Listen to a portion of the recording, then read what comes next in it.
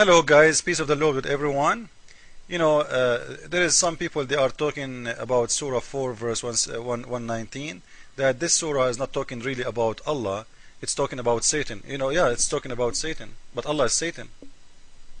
The reason I'm saying that this is Satan is talking there and this is Allah is talking too, because Allah and Satan is one. I will show you why. If this is Satan is talking as Muslims they claim, because it's look like when you read it, you will think so, but if you read it in Arabic, it's not the same as in English. Why? In here you will see when they stop in the translation, they put a dot and they go in different line. This is not the case in the Quran. This is the verse from here to here. You will never see a dot between two words. And in here, when you continue translation, you will see وَمَنْ يَتَّخِذَ الشَّيْطَانَ وَلِيًّا, the one who and whoever forsake Allah, take Satan for a friend, has for surely lost. Now who is the one saying that? The Satan or Allah? You cannot convince me that this is Satan saying that. So if it is Allah saying that, how come this continuing talking as one person talking? You get the point? Now, I'm not going to argue about this one for long. I will show you from different verses that this is for sure what I'm saying is true, that Allah is Satan. If we go to different verse in the Quran, Surah 13 verse 27, Allah, truly Allah, leaveth to stray whom He will, and He is the one who will guide who He want. So He is the one He deceive. The word stray in here doesn't look good for me, by the way, but this is the Muslim translation, it's okay. But in Arabic, it's very clear what it is. It says, He will deceive, yudil. You can't go to dictionary and you can't find what the word yudil mean. It's more than stray only. It is yudil, deceiver. And by the way, this is one of Allah's names, Al-Mudil. I challenge any Muslim to say not true. Al-Mudil, the deceiver. This is a name of Allah. Allah have 99 names. One of them is the deceiver. Al-Mudil. So, in here, Surah 13 verse 27 saying clearly that Allah is the one who will stray and astray people from believing. Is that the only verse in the Quran saying that? No, the Quran is full of it. Surah 16 verse 93.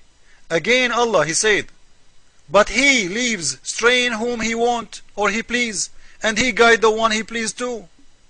Who? Allah. So Allah, the one, is the one who He choose who He will guide who. But before He choose He will guide who, He choose He will deceive who. You see it? He start with He straying the one He want. So first decision is about who He will stray who. First decision, the most important thing for Allah is we will deceive who first. Oh, let me think, deceive who. And we remember the story about Jesus Christ who was not crucified in the Quran in Surah 4, where the God of Islam supposedly, He put someone look like Jesus on the cross. He did deceive. He deceived who? He was deceiving the Jewish, he was deceiving the Roman, he was deceiving the followers of Jesus Christ. Why? Because everybody thought Jesus Christ was on the cross, but it wasn't Him. This is a deceiving or not? When you make someone look like Jesus, you clone someone look like Jesus, is that a deceiving or this is saying the truth? Is that a cheating? Is that a lying? What do you want to call it? So, because of the deceive of your God Allah, 3 billion Christians now believe that Jesus was on the cross. Why? Because your God Allah, according to Quran, He put someone look like Jesus in the cross. And you want to tell me that your God Allah is not a Satan? What Satan He want more? He would love to deceive millions. Now, is that the only verse too, saying that Allah is a deceiver? I can show you unlimited verses. Here we go. Surah 35 verse number 8. For Allah leaves to stray whom He wills. He decide He will, He will stray who. And always you see the Quran, He choose, deceiving people before anything, because Allah is so interesting in deceiving. He loves to deceive. And as I said, the biggest deceiving in the history of Allah, according to the Quran, from the mouth of Muslims, when He put someone look like Jesus in the cross. This is a deceiving. When you make me see, and I am a human being, how I will know this is not Jesus? How I will know? How How I will know? I will wait 600 years after, and somebody come to me and say, hey, Jesus was not him. Allah was playing games with you. Ho, ho, ho, ho. This is garbage.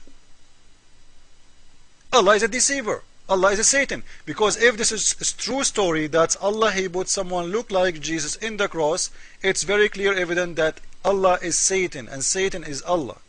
So either you believe in that story, then you are a Muslim, then I'm proving to you that Allah is Satan, or you leave this story, you don't believe in it, and then you will leave Islam. And I advise you to leave Islam. Now, is that the only verse saying that Allah, He is the one, He misguide and He deceive people? The Quran is full of it. Let me show you more. Surah 74, verse number 31. Here we go again. Allah leave to stray whom He pleases. It's up to Him. He's a drunk God. He decide. And always you will see Him, He speak about deceiving first and guiding second. You see it? Deceive He want, and He deceive the one He want. Now to make it short, there's a verse in the Quran that says, if we want to destroy a village, we order the rich people in it to deceive and to do filthy stuff. Why God is ordering people to do filthy stuff in the village? إذا أردنا أن نهلك قرية أمرنا مترفيها أن يفسدوا فيها. If we want to destroy a village, we order the rich on that village to do filth in it, so we will destroy it. So if He want to destroy it, He order rich people to do bad things. So why you order the rich people to do bad things? If He is the one is ordering them, what their fault? Now, to make it short and to show you in a very clear evidence that Allah is Satan for sure, if we read this surah, this verse in here, Surah 2, verse number 7. Allah had set a seal on their heart, and on their hearing, and on their eyes is a veil. And this verse I'm talking about, Muhammad, he stole it from the Bible, but it's not like that in the Bible. In the Bible it says those people, they decide themselves to seal their heart. If you go to Matthew 13:13, you will see, therefore I speak to them in purpose, because while seeing they don't see, and while hearing they don't hear, nor they do understand. And you will see that this privacy in the Old Testament, where it says, in their case, prophecy of Isaiah is being fulfilled, which says, you will keep on hearing, but will not understand. You will keep in seeing, but you will not receive. For the heart of these people has become dull, which their ears they scarcely hear, and they have closed their eyes. Otherwise they would see with their eyes and hear with their heart. So the Bible is saying it's the same, but in a very different way. In the Bible, it is Him, you, if you decide to seal your heart. It's you who decide to seal your eyes. In the Quran, it is Allah who sealed their heart, which proven to me clearly that Muhammad, who stole this verse from the Bible, he make it Allah is the one who sealed the heart, because he knew who is Allah. Allah is a Satan. Allah is a deceiver. Because you know what, guys? Just let us think about it. Why God wanna seal my heart? Why? If one day I go to hell, and I stand in the front of the God, and the God supposedly is God of justice, and He said to me, you know what, you are going to go to hell. And I will say, you know what, God, you are the one who did seal my heart. So why you are judging me for something you did? Can I open my heart when you say you did seal my heart? You will say no. You cannot fight God. You cannot change things will happen. If God ordered things to happen, it's going to happen. So in here it's very clear that Allah who sealed the heart, and Allah sealed the hearing, and Allah put an eyes in their eyes a veil. He is Satan, and Allah for sure is Satan. And you can go to Matthew 13, as I said to you, and you can go to the Old Testament and you will see that Muhammad, he stole those verses from there and he put it in his Quran. But because he's a deceiver, he have to claim that Allah is the one who do that to your eyes, when the Bible is saying the opposite. That's you do. You do seal your heart. Our God don't seal our heart. Our God don't close our eyes. Our God don't seal our mouth.